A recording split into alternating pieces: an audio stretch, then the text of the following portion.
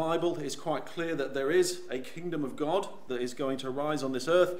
So the question we're looking at tonight is Jesus Christ going to be that king? Because what we'll do is, first of all, look back into the Old Testament to see what that has to say about kingship, what it has to say about the kingship of Israel, but also the kingship of that future eternal kingdom. And we'll look through the prophecies and all the things it says about that one who is to be the king of that eternal kingdom. We'll then go through into the New Testament to see what it has to say and how it lays out the case that Jesus is that Christ, is that anointed one. And we'll see that it is unequivocal about that. So we know, if we go into the Old Testament, that first thing we'd have to say is that God was king and is always king. So the Lord God is king over the earth and king over Israel for all eternity. Because the earth is God's, it is his creation. He created it for his pleasure. So we get this reading in Psalms where we read, "The Lord is king forever and ever. The nations have perished out of his land." So we get that idea. And this is, in a number of places, we see this coming to pass. We know from the Old Testament that when the children of Israel entered the land of Israel and established themselves as a nation, for a period of time, they had no king. They had no ruler. God was their ruler for that period of time. But unfortunately, by the time we get to the early part of the first book of Samuel, we read that the children of Israel rejected God from ruling over them. They wanted a king like the nations around them. They'd looked around and seen all these nations with kings wearing crowns and looking very pompous and full of glory, and they wanted the same for themselves. And so in that account where we read of it, they looked for a king. They asked for a king, and God allowed them to choose a king, but unfortunately their choice was a poor one. They chose Saul to be king over them. And from the outside, Saul looked perfect. He looked every inch the king in the way he carried himself. He was tall, good looking, he had confidence, he exuded sort of an authority. He was, in their eyes, the ideal king to lead them. But unfortunately, while Saul started well and did some things that showed a faith in God and a trust in God, unfortunately, as time went by, he trusted more and more in his own judgment, his own thoughts, and his own ways. He turned away from God's judgment, God's justice, God's mercy, and God's love, which was what God had commanded him to do.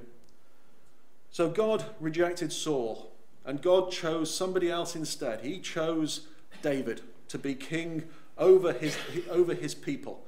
And it's interesting to note that David was anointed long before he became king. So very much like Jesus didn't, hasn't entered into his kingdom yet, but he is the anointed one. So just like that, David was anointed long before he became king. So whilst he was the anointed one, the Messiah, he wasn't the anointed one. And David is quite clear about it, and then we'll come on to that to show that David was quite clear that he was not that one that was promised, that eternal king to come. And whilst he was anointed, whilst he was still a lowly person, he obviously then was persecuted for a while, because King Saul, once he knew that God had left him and had chosen David to be king, he persecuted David for a period of time until God gave David the throne. It's quite clear that the Bible tells us that it was God who took Saul off the throne, and it was God who put David onto the throne, and God gave it to him. What we see in the Old Testament, from the beginning to the end, so from Genesis all the way through, we see a promise of a coming Messiah, a coming king, a future king of the world. And we see this in many examples. We see partial examples. We see prophecy. We see it in types. So it's in things like the Passover lamb, the tabernacle, the temple, partially through people like King David himself in the way he lived his life, showing some of the characteristics that this future king would have. And also we get people like Moses and Abraham and many others as well, who in parts of their lives gave us a little bit of a picture, an idea of who this one was to be. we do learn from reading throughout the whole of the Old Testament is that the Messiah, the Christ, the anointed one, will be these things. He will be the Son of God. He'll be a direct descendant of David.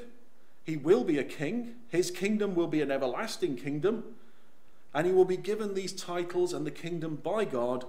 His capital on this earth will be in Jerusalem, and he will judge all the nations. So what I'm now going to do is just pick out a very small selection of some of the prophecies that tell us about all these aspects of this king that's to come. So our first one is from Zechariah. Now I'm going to be going through all these on the screen, so it's probably going to be easier. If you want to follow, please feel free, but all these references will be up on the screen. So we get these words in Zechariah. Rejoice greatly, O daughter of Zion. Shout, O daughter of Jerusalem. Behold, your king is coming. He is just and having salvation, lowly and riding on a donkey, a colt, the foal of a donkey. I will cut off the chariot from Ephraim and the horse from Jerusalem. The battle bow shall be cut off. He shall speak peace to the nations. His dominion shall be from the sea to sea and from the river to the ends of the earth. So we see a king over the whole earth.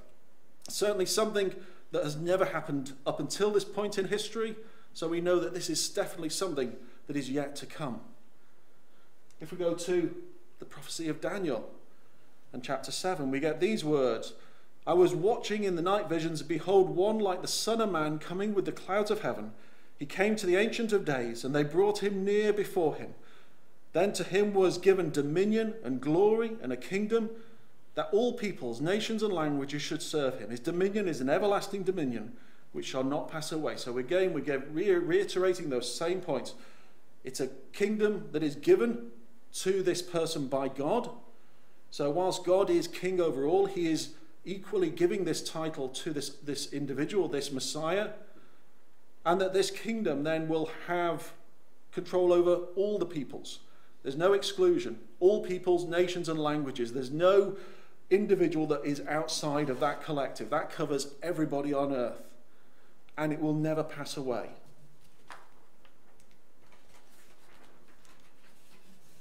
If we go to the prophecy of Isaiah, we get these very well-known words. For unto us a child is born, unto us a son is given, and the government shall be upon his shoulder. And his name shall be called Wonderful, Counselor, the Mighty God, the Everlasting Father, the Prince of Peace. Of the increase of his government and peace there shall be no end upon the throne of David, and upon his kingdom to order it, and to establish it with judgment and with justice from henceforth, even forever. The zeal of the Lord of hosts will perform this. So we learn again there, it's God who will bring this about. It will be an everlasting kingdom. It will be centered on that throne of David. So the throne of David in Jerusalem, that will be his seat. And it says the government, the rulership over the whole world will be on his shoulders. And these titles will be given to him by God because of his character and because of the work that he's doing. So from passages like this and many, many others, we learn of the character of the Messiah. We learn of the purpose of the Messiah to bring about the salvation of the world. So we know that there were, that Moses and all those people who had lived long before Jesus were still looking forward to him. They knew that his day was coming and were glad of it. We've learnt of his family, the fact that God will be his father. We learn of the works that he will do, that he will bring that salvation, and that then in that kingdom he will reign. What we will now see is that in the New Testament, this Messiah, this Christ, this anointed one, is clearly and unequivocally identified as Jesus, and that there is no alternative option to actually fulfill this role. So we come to the reading that we had to start with in the Gospel of John. And what we see here is a number of things. We see that at the end, we see that these were people who were looking for the Messiah. These were people who were looking. They weren't just, they were aware of what the prophecies were, and they realized that this was the time. They looked around them in the world. They looked at all the signs in the world, at who, the Romans in charge, the way Israel was, and they realized that this was the time. This was the time when the Messiah was going to be coming. So they were looking for Jesus. They were looking for that Messiah. And when we see Philip and Nathanael, Philip first meets Jesus, and in meeting him and talking to him and seeing him and knowing his character, is utterly convinced. Because when he goes to see his friend Nathanael, there's no doubt in his words.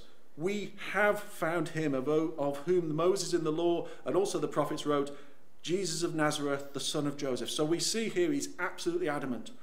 All those prophecies we've just read and many, many others are fulfilled in this individual, and he's convinced. Nathanael less so. Yeah, Nazareth didn't have a particularly good reputation and therefore was a bit of, is Nazareth going to be it? But Philip is convinced and asks him to come. And Nathanael trusts Philip sufficiently to say, yes, I'll go with you. And even within a brief period of encountering the Lord Jesus, Nathanael is utterly convinced in his own right. Just from the response that he gives him, and presumably from what Philip's already told him, and then based on his first interaction with him, Nathanael, this person who was questioning, he wasn't utterly convinced. He was doubtful to start with. He was open to it, but he wasn't sort of convinced. But once he met Jesus, then we see that yes, he comes out with that statement, and that, again, just as emphatic. We read, Rabbi, you are the Son of God, you are the King of Israel. We also read, in terms of the emphasis in the Gospels on Jesus as the King, when we begin the Gospel according to Matthew, we get a genealogy. And Jesus, when he's first introduced at the beginning of the Gospel of Matthew, is introduced as the son of David and then the son of Abraham. So his link to David is emphasized. So emphasizing the kingship of Jesus. And this also comes out in the genealogy, the list of his forebears that is laid out in the Gospel of Matthew. What we see is that when it talks about the father of it, introduces each one as the father of the next one in the line, apart from when we get to David. David is the only one who's actually given a title. Because we get to the line in Matthew chapter 1 and verse 6, we read, and Jesse, the father of David, the king. So the kingship of David is emphasized, and that link again with Jesus, make it quite plain, here is the one who is going to be that seed of David who will take over the throne of David. Even before he was born, even before he was conceived, we get these words in the Gospel according to Luke, and chapter 1 and verse 30, where the angel Gabriel is coming to Mary and telling her about the child that she will have. And we get these words. And the angel said to her, do not be afraid, Mary, for you have found favor with God. And behold, you will conceive in your womb and bear a son, and you shall call his name Jesus. He will be great and will be called the Son of the Most High. And the Lord God will give to him the throne of his father David. And he will reign over the house of Jacob forever. And of his kingdom there will be no end. So this is an absolutely emphatic statement, again highlighting all the same points that you see in the Old Testament in the prophecies about the Messiah. The fact that he will be the Son of God, the fact that it was God who will give him the throne of his father David, and that he will reign over the kingdom forever. And this ties in with the promise that was given from God to King David, that promise that we read of here, that he would have this son, this descendant, who would sit on his throne again and reign there forever. We get these words. Moreover, the Lord declares to you that the Lord will make you a house. When your days are fulfilled and you lie down with your fathers, I will raise up your offspring after you who shall come from your body, and I will establish his kingdom. He shall build a house for my name, and I will establish the throne of his kingdom forever. I will be to him a father, and he shall to be me a son. And carry on towards the end of that. And your house and your kingdom shall be made sure forever before me. Your throne shall be established forever.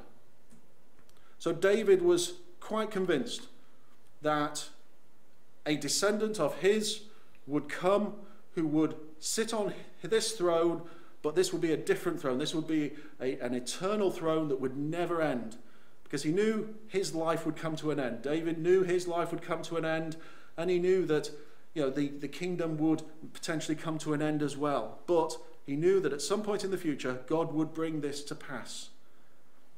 Now we know that somebody did sit on the throne of David until the days of Zedekiah, when it ceased to exist, and has remained so until this day. Here's the word of God to Zedekiah. And thou profane wicked prince of Israel, whose day is come when iniquity shall have an end, thus saith the Lord, remove the diadem and take off the crown, this shall not be the same. Exalt him that is low and abase him that is high. I will overturn it, and it shall be no more, until he comes whose right it is, and I will give it to him. So Jesus knew all these words. These were words that he knew from a young child. His knowledge of the scripture developed in him from a young age. And he knew that these words were talking about him. But he knew also that the time when he first was born, his life then, he was not to take on the kingship at that point in time. That he would die, be raised from the dead, and then go to heaven to be with his Father until that time when God sent him back to establish that kingdom. We also get further confirmation that Jesus was the king, not from those around him, but people from afar. We know that there were wise men from the east who, by some means, knew about the prophecy and had a sign that they followed, a star that they knew represented the fact that the King of the Jews would be born, and that this was significant enough for them to travel a massive distance in those days and put themselves to a great deal of hardship to come and actually worship him. So we get these words. Now after Jesus was born in Bethlehem of Judea in the days of Herod the king, behold, wise men from the east came to Jerusalem, saying, where is he who has been born King of the Jews? For we have seen his star in the east and have come to worship him. When Herod the king heard this, he was troubled, and all Israel with him. And when he had gathered all the chief priests and the scribes of the people together, he inquired of them where the Christ was to be born. So they said to him, in Bethlehem of Judea, for thus it is written by the prophet, but you, Bethlehem in the land of Judea, are not the least among the rulers of Judah, for out of you shall come a ruler who will shepherd my people Israel. And we know from the record that that is exactly where Jesus was born. That Jesus was born in Bethlehem of Judea because that was the city where they were to be counted in the census. So we know again the prophecy being utterly fulfilled in Jesus' life. And that these people coming from a long way away attesting to this. We also get fulfillment, direct fulfillment of prophecies that we see in the Old Testament. So we read about the one coming on the colt of an ass, and we see that was carried out exactly in Jesus' life. So there were those disciples that Jesus sent to find the colt and to bring it to him, and the words that they were to say if anybody questioned them. And so we read this. So those who were sent went their way and found it just as he had said to them. And as they were loosing the colt, the owners of it said to them, why are you loosing the colt? And they said, the Lord has need of him. Then they brought him to Jesus, and they threw their own clothes on the colt, and they set Jesus on him. And as he went, many spread their clothes on the road. Then, as he was drawing near the descent of the Mount of Olives, the whole multitude of the disciples began to rejoice and praise God with a loud voice for all the mighty works they had seen, saying, blessed is the King who comes in the name of the Lord, peace in heaven and glory in the highest.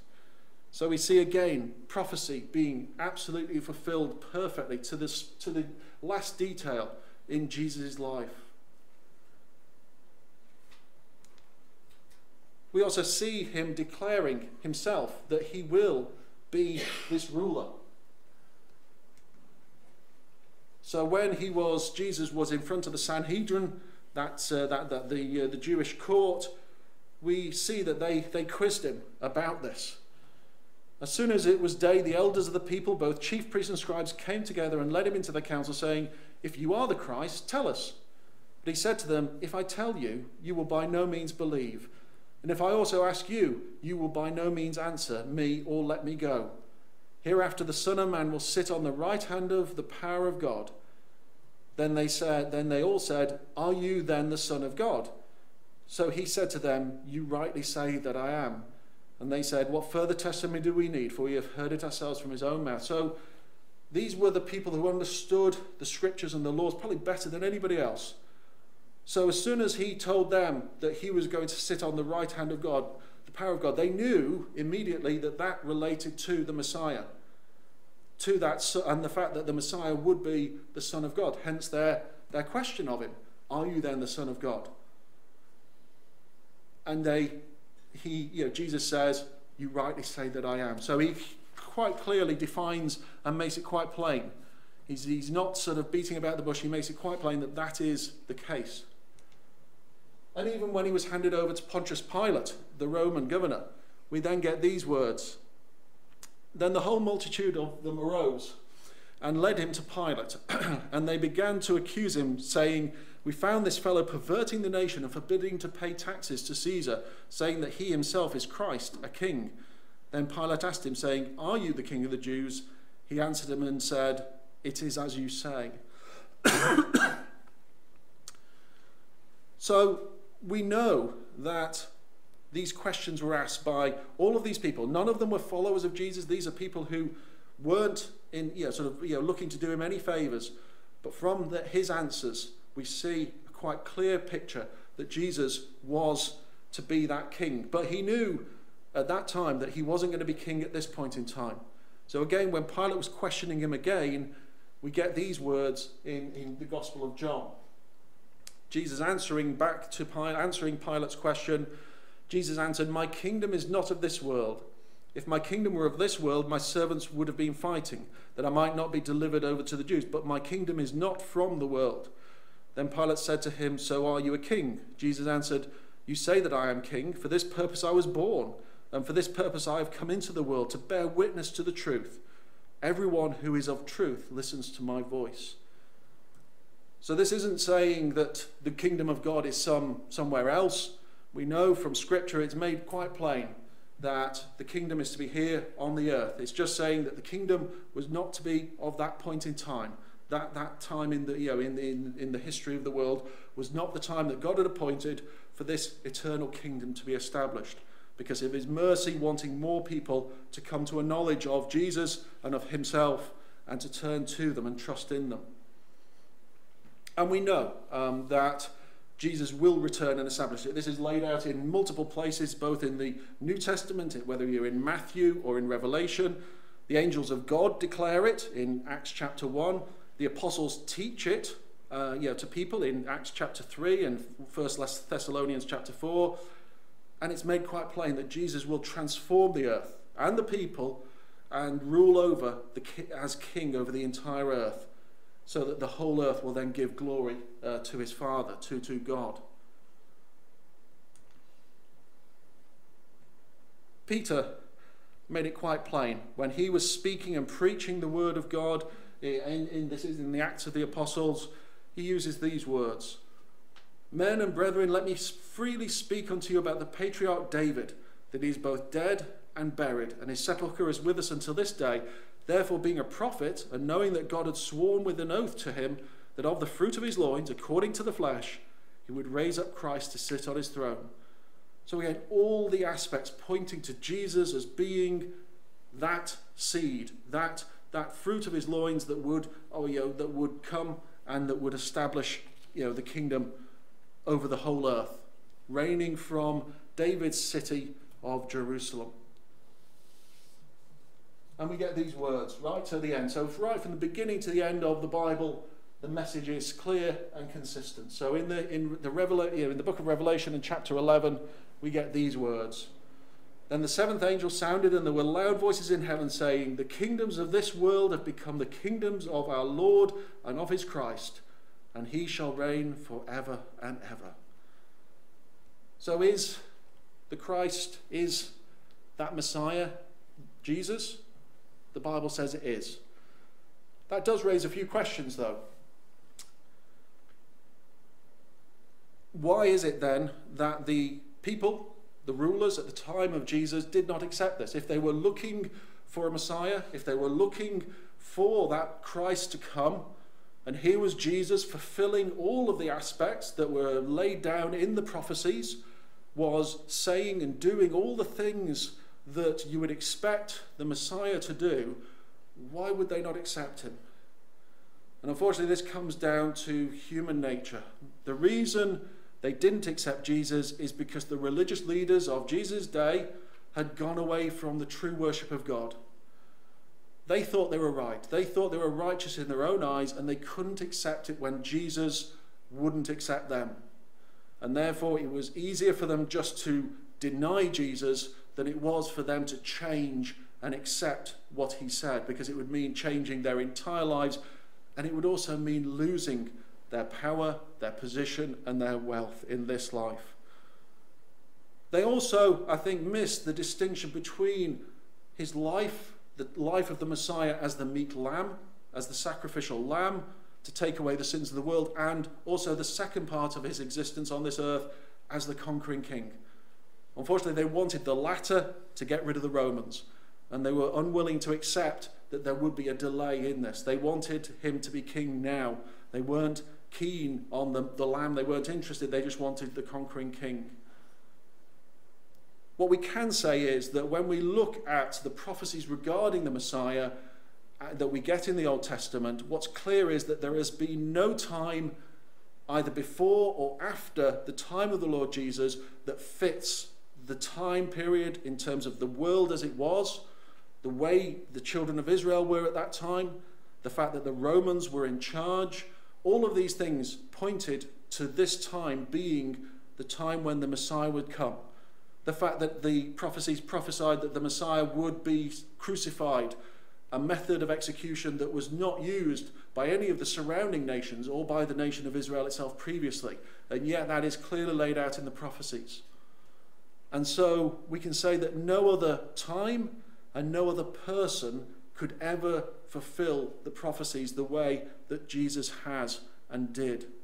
So for that reason, we can say that no person previous to Jesus and no person after could meet the specification laid down in the Old Testament.